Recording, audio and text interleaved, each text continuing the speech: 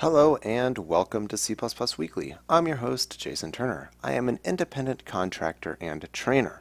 Now lately we've been talking an awful lot about the tools that are available for C++ with our continuous integration environments and CMake and CTest and our sanitizers provided by Clang and GCC.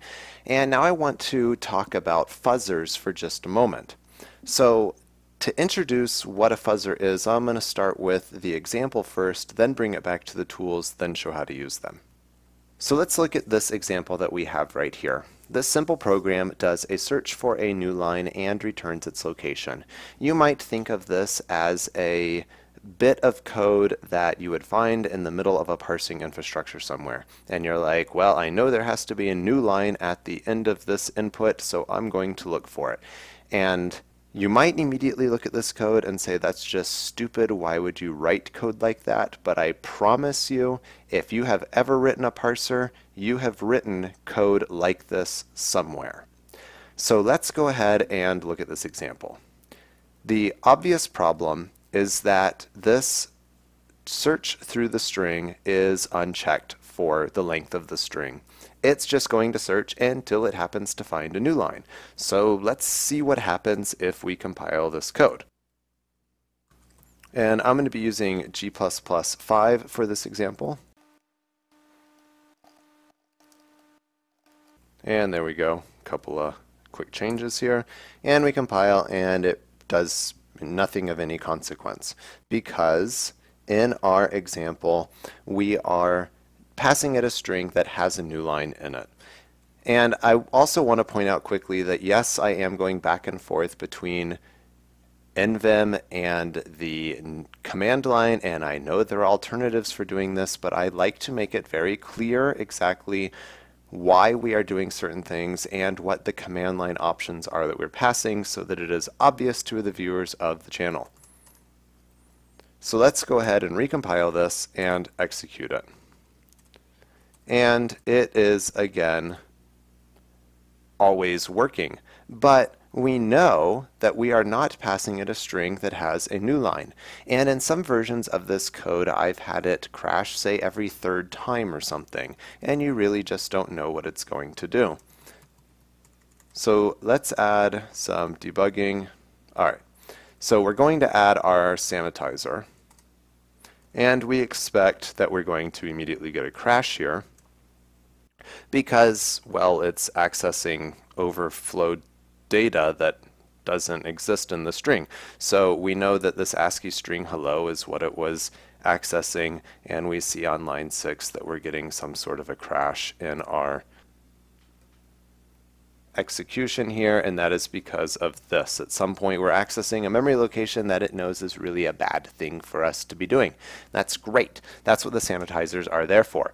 But the problem is we might have a carefully crafted test set.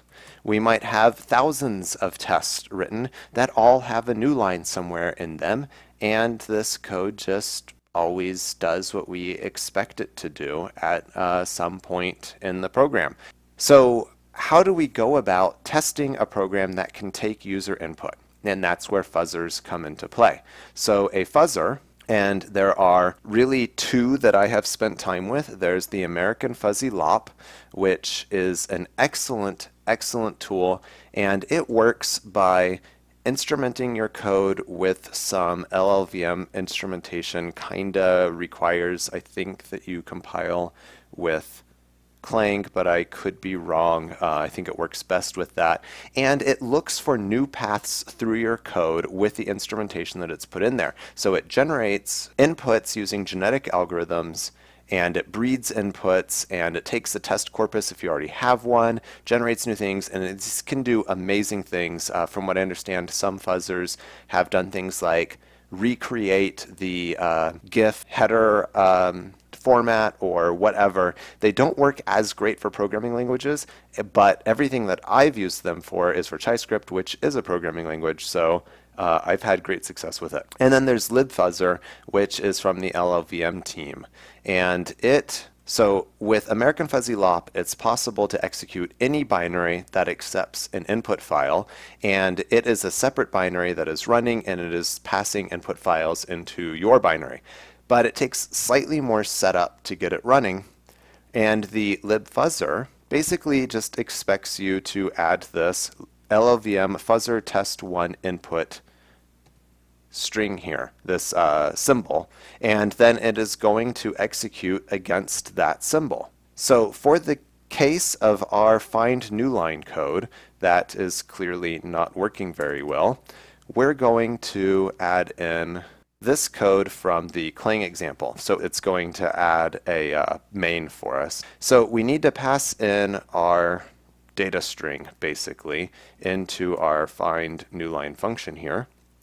And we are going to do that by doing a cast of this uint8 star data into a const char star.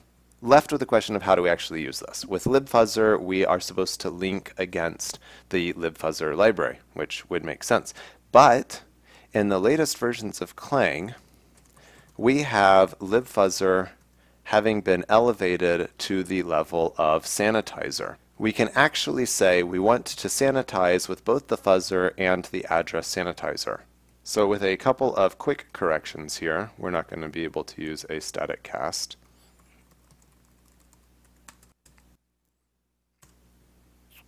And now we can run the program and we instantly get a crash.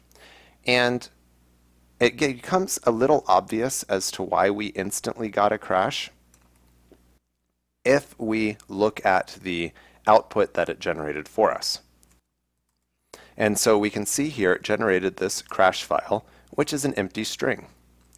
And all we had to do in our example, because it was so incredibly simple, is pass an empty string in and we're going to get a crash. So we need to do some sanity checking here, and we can do that by simply passing in the size of the data that has been passed to us and checking against this size, and we can do something probably smarter than this.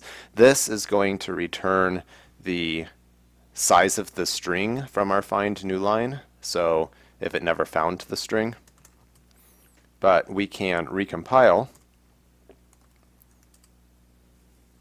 and we can see where it is generating all kinds of inputs for us and how quickly it is able to do it, which is probably actually very quickly. Yeah, it's already got 209 million tests run, and it is also using instrumentation inside the binary that it generated for us for basically seeking out new code paths. This code's extremely simple. I don't know how far it's going to go, but let's see what it didn't actually show us the files that it generated for us, and if we wanted it to do that, then we need to tell it what the corpus directory is that we want it to actually output to. And that is simply done by passing the name of the directory that contains the test input files that we want it to use. So it'll start from files that are in that folder, and it'll pick up and it'll create new ones. So let's give it a quick check.